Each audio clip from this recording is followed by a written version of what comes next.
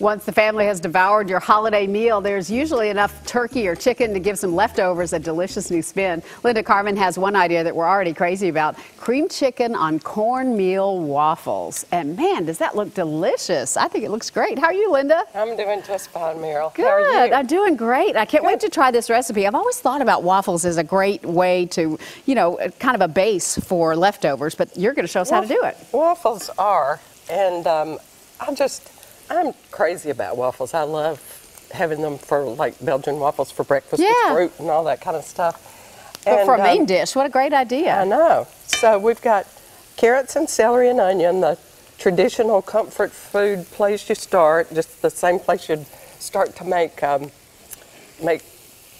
chicken soup or, all kinds of chicken. Yeah. So just going to kind of let that cook just a little bit until it thickens, and then we're going to add a couple of cups of milk. Okay. And just do that kind of gradually and stir.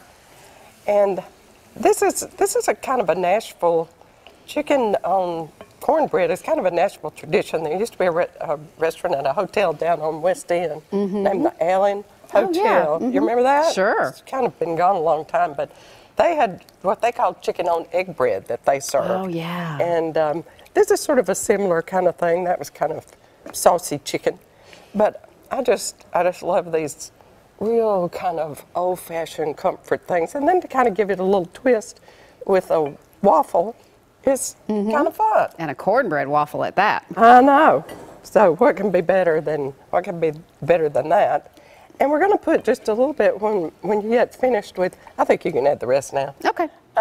When you get finished with thickening that up a little bit, we're going to add a little thyme to that, which gives it another little kind of twist that really is tasty. And great. And we'll add, then when that gets thick, we'll add chicken and the peas. And I guess, I don't know, I'm not a huge pea lover. I think one reason I added it is because I think it looks pretty. Yeah, it adds good color, doesn't it? But if and these are just frozen peas? Yeah. Okay. If you don't want that, just, you can do it either way. It's not going to make or break the recipe. Well, let's make some cornbread. Let's do. I love this recipe because it's really, really crispy in the waffle iron. Oh, I bet that's good. And the way it works is that this is 2 cups of cornmeal, self-rising, Martha White self-rising cornmeal mix, of course. That makes it easy because you don't have to measure all the other stuff. I know. It's already got there. the leavening and the salt and everything in it, and just the right amount so you don't get too much. And you just whisk it up and then put 1/3 cup of oil. So it doesn't have egg, and it has a pretty good bit of shortening, so when you get ready to cook, they'll just be nice and crispy. And that's the thing to me about the cornbread all the time anyway, is the crisp crust. Yeah, that makes it nice. Nice and brown and crisp on the outside. And this does make, though, a very thin batter, so don't be surprised about that. That's the way it has to be to make it work.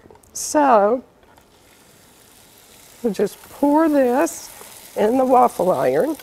I've decided I need one of those little waffle irons. Mine's too big and I never want to mess with it. I need one of those little cute ones. Well, it's